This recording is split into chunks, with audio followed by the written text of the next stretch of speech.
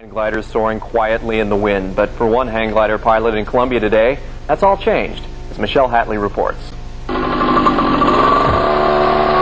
This is an engine-powered hang glider, which means it doesn't need a big open area, cliffs, and a perfect wind direction in order to get off the ground. Ken and Carol Tipton of St. Louis own this glider and use it for commercial advertising, aerial photography, and personal messages. Tipton says they started hang gliding with a wind-powered glider about 2 years ago, but soon tired of carrying the glider around after a short flight.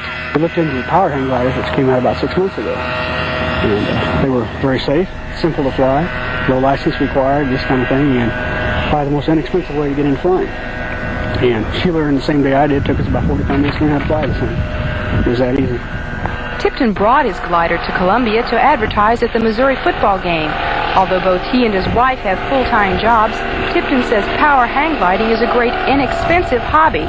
Total cost for this glider, $38.95. Michelle Hatley, News Center 8.